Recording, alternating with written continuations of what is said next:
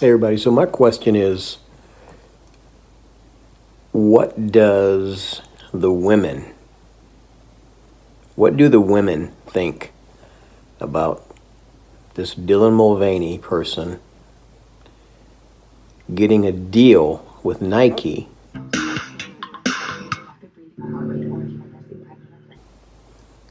to promote sports bras, and he's not even a woman? That's what I want to know. What the women think.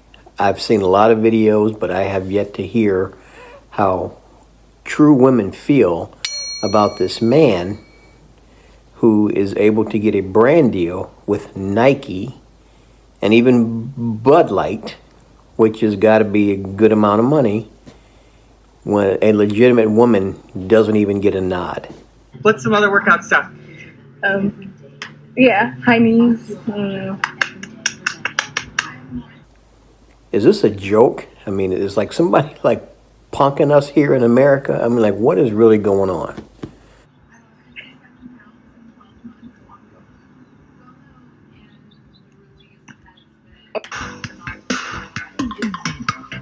So anybody feel free to chime in, but like I said, I really want to know what the women think. I know what I think. I think it's ridiculous. I think it's retarded. And I hope all these companies, these woke companies, go out of business. This is getting out of hand. It's freaking ridiculous, and I'm about tired of it. Okay? I've seen videos of people, Kid Rock, I saw a video of Kid Rock shooting his case of beer. Again, you really have to do your homework, because a lot of these companies, if you do a deep dive, they own a lot of different brands, just like Anheuser-Busch owns Bud Light.